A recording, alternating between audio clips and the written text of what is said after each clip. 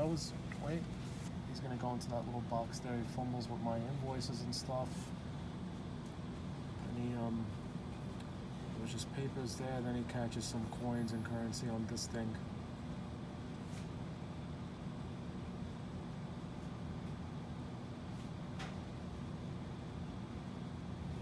I don't think he knows which key to hit to open it, so he tries to like probably loosen whatever screws there are. Gets that one. Those guys back there, we come 5, I see the door already loose and you're thinking it's already over, but I call the cop. And then this, I don't think he hammers open, but he looks, you know, he's a pretty burly guy. He eventually just rips this door down. Hey, yeah.